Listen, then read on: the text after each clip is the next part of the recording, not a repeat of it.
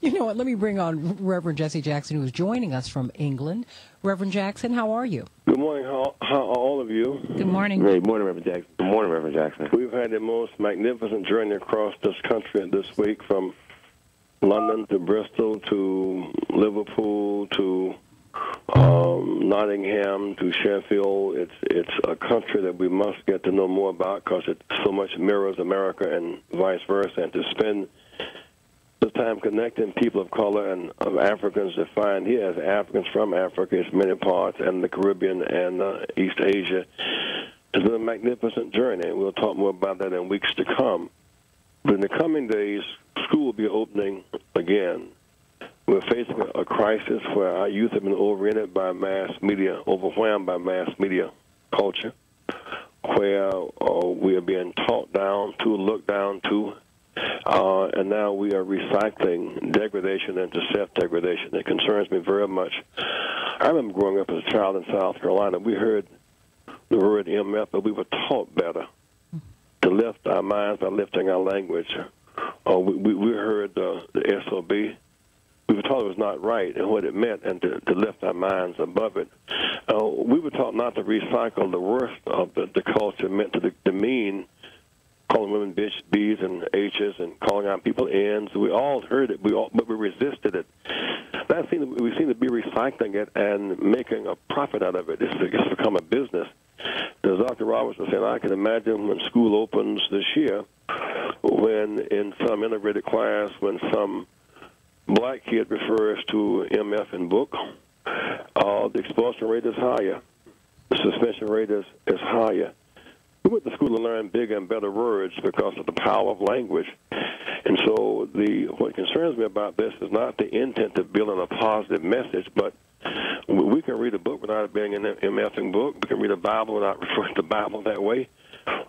We can buy land and not buy cars in the same way.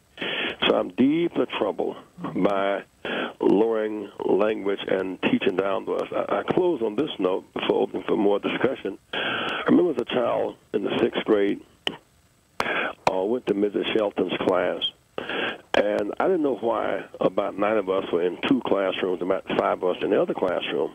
We were trying to avoid Mrs. Shelton's class because she taught up to us. She walked in the classroom and said, sit upright, talk me a diaphragm, and we didn't quite know what all that meant except sit up straight.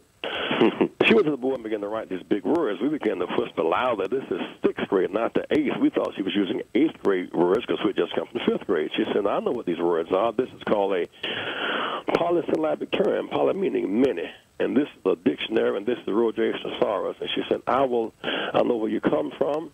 I will not teach down you little brats. One of y'all might run for president or governor one day, and I don't want to be made ashamed. And she kept it at that level. And I ran for president in '84.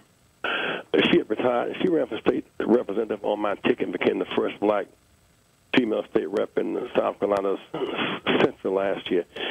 She would not teach down to us, and I can't turn her loose. And music should not degrade us. It should not take us down to lift us up, because if we go down, we might not get back up. I appeal to us.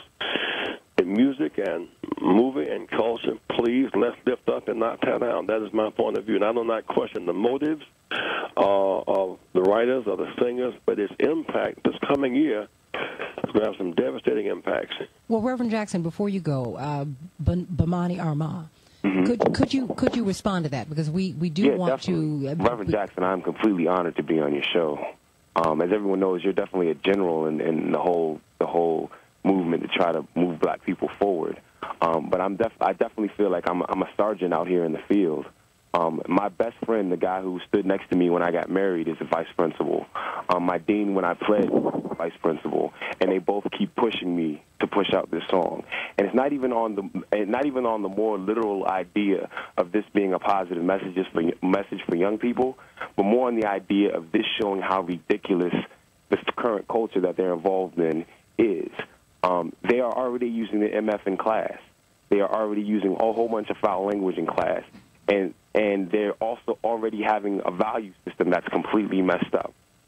And this song, as a parody of what they're listening to, takes the power out of what they've been indoctrinated with. I get emails all the time for young students who said they've been teased before about being the white kid in an all-black school, even though they're black, because they have good grades.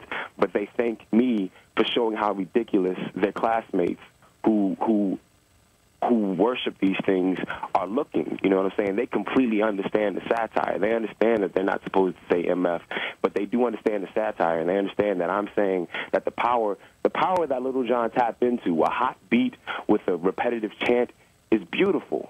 It's beautiful, but you could use that power for something different. And I could have come out and I could have written an essay about it. I could have written one of these long didactic hip-hop songs about why and how our music should be changed, but instead, for a generation that completely understands satire, that helped Dave Chappelle sell 1 million copies in a matter of days, I did satire to let them see what is really important, in my opinion. But, you know, I think that the song empowers Michael Richards and Armah. Because if we are willing to use this language and make a profit from it and dance to it, then why can't Michael Richards use it? I think he shouldn't use it. I think we shouldn't. I think if we can use this language and why Armah can't, it puts us in a position of trying to bifurcate our ethics. And we're less able now to challenge Armah to not come back on the air. We're less able to take Michael Richards back off the stage because when we popularize, in some sense, but the NAA tried to bury it, we've resurrected again and to rationalize it as a good thing. I cannot see the wholesomeness in using language that you can't use on CBS, ABC, and NBC. You can't use it in church.